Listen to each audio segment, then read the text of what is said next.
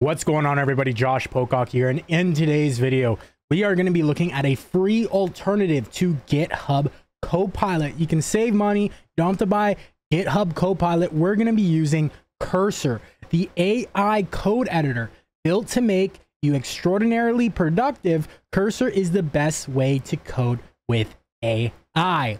Let's dive right into it.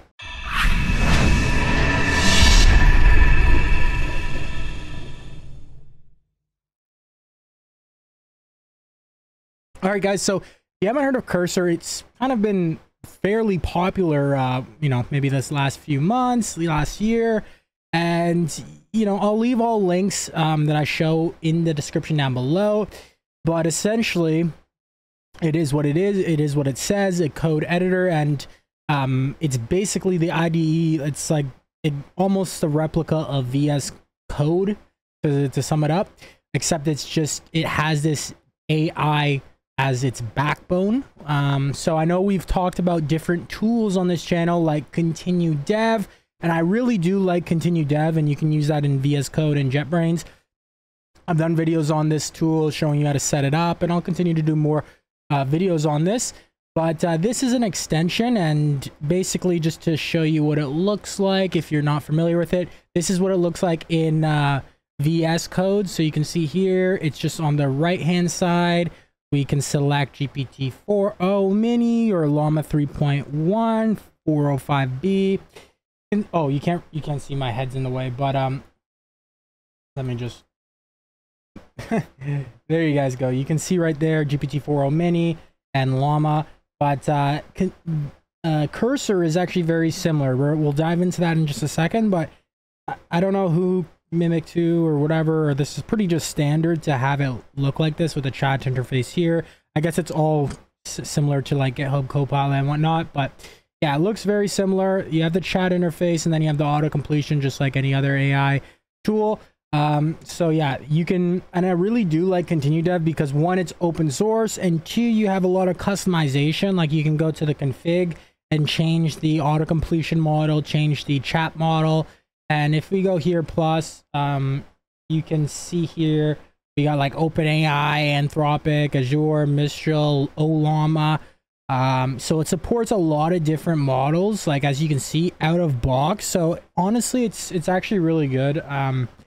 And I will continue using continue.dev. And I definitely recommend checking it out if you haven't.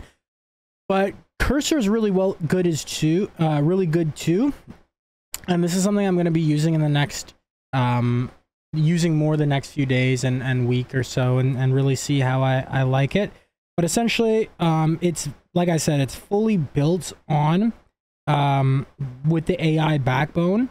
And you could also too just install continue.dev on Cursor too, if you like. Not saying you would want to do that because, if you're using Cursor, but like maybe you could like make them work fluently if you need to for certain cases, and we'll get into why you maybe even want to in just a second. But quickly, just to go over, there is so it's free. Gives you 2-week pro free trial and all this stuff right here. I'm not gonna go through the plan pricing too much because you don't even need to pay for it. This is just if you want like extra stuff, and I think this is like based on using their AI and all that stuff. So if you're using your own API tokens through Anthropic, OpenAI, or whatever, yeah, you can just stick with the free version. But yeah, if you want to, you could upgrade. Anyways, so I'm not gonna go through their whole website, but basically it knows your code base. So use chat to get the best answers from your code base, or refer to specific files or docs. Use models code in one click. So you can see here like that in action. All right, just hit tab. Cursor's Copilot Plus lets you breeze through changes by predicting your next edit. So that's the predictive model. You just hit tab and then edit in natural language. So yeah, you can edit in natural language. So Command K lets you write code using instructions, update entire classes or functions with a simple prompt.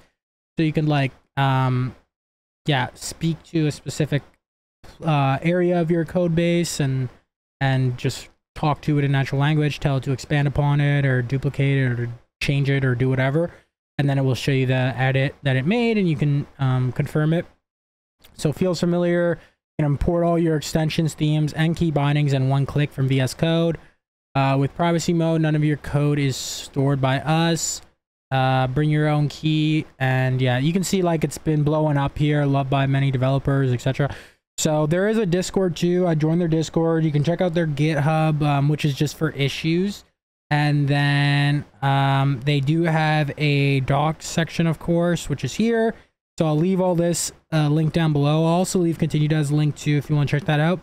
But yeah, the Discord here, so you can see about migrating from VS Code. It's very simple and streamlined. And then yeah, you can kind of go through some of this if needed to get acquainted with the Copilot, advanced features, chat, and all that good stuff. But we're gonna go ahead and actually just install it. Well, I already have it installed, but once you install it, it's going to look like this. So as you can see, it's pretty much a replica of VS Code. Like here is Cursor, and I don't have any themes or anything installed in it yet, to be honest. And here's VS Code. So obviously I have my themes and all this stuff, but you can see the really only difference that I can visually see out of box is this nav bar is on the left, and then in Cursor it's basically just at the top and all that stuff, extensions.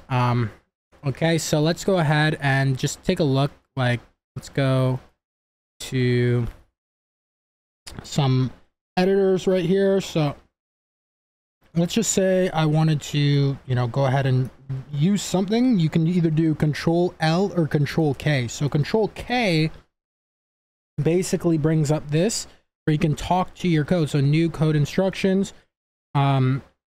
You can select the model right here, and I'll show you how you can change models and whatnot.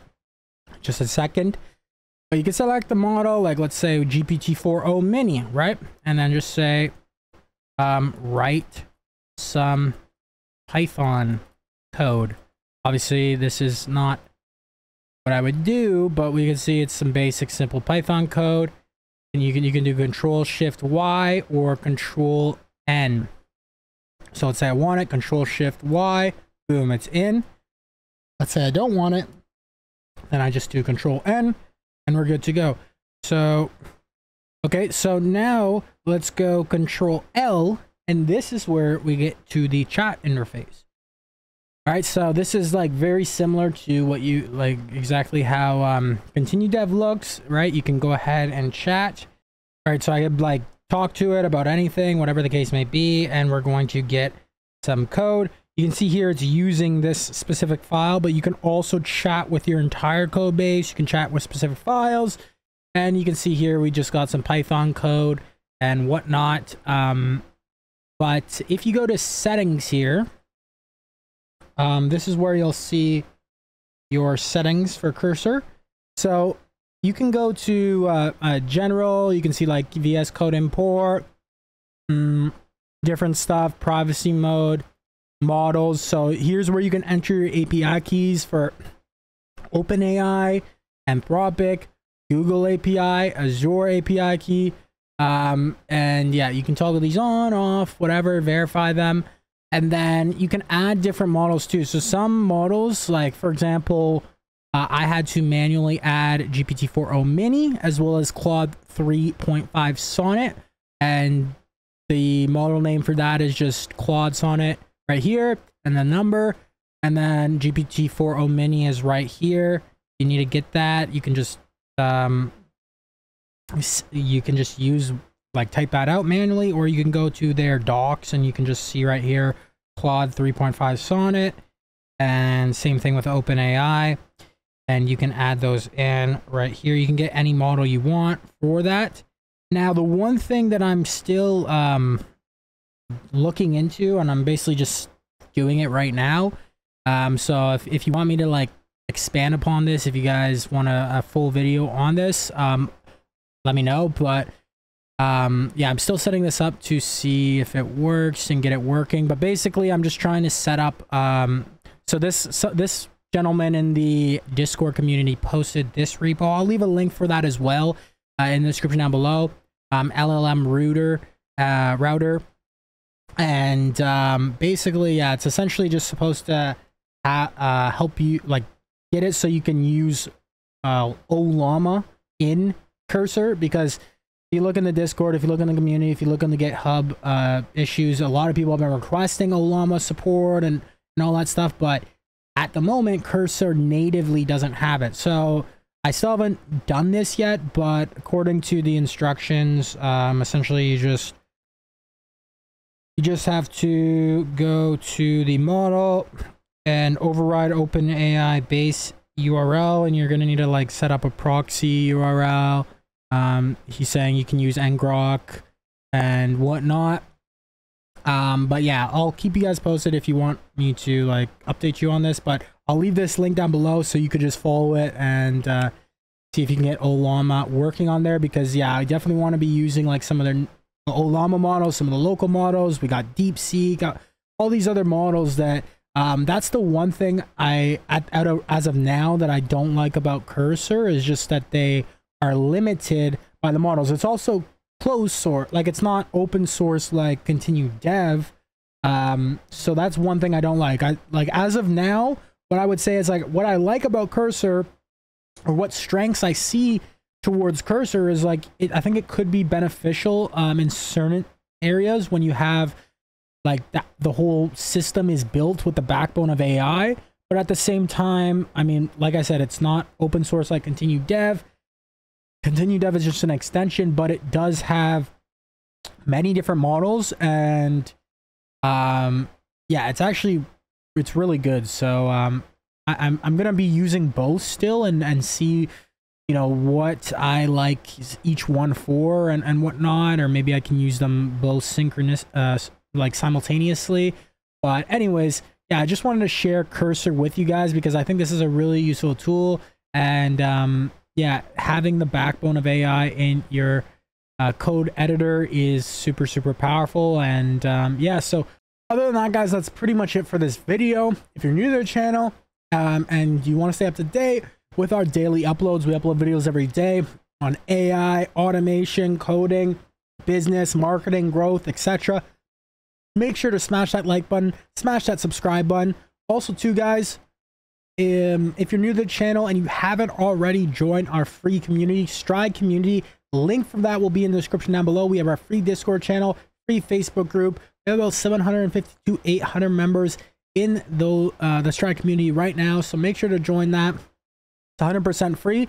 And then also too, guys, if you haven't already checked out my book, Client Acquisition Code, it's a full book, essentially like a Bible on how to grow your business with AI, crack the code of client acquisition, book more appointments, etc. So if you're done run a business, online business, marketing business, SaaS software, whatever the case may be, definitely worth checking out. Very it's just the price of a book. Very, you know, it's not like $1,000 or $500, but it's very value packed. It's over 500, 600 pages depending on the format, and we'll have a whole chapter on prompt engineering and all that stuff, and marketing, Facebook ads, etc. So definitely check that out, guys. Other than that, I will see you in tomorrow's video. Let me know what your thoughts are. What's your best tactic strategies, or your best code editor that you found? Do you like GitHub Copilot? Which, I mean, I don't know why, but if you do, let me know. Or do you like Cursor? Do you like continue.dev? Do you have some other extension or some other strategy? Let me know in the comments down below. If you have any questions, let me know, and I will see you in tomorrow's video, guys. Keep hustling, keep grinding, and of course, guys, accelerate your stride. Take care.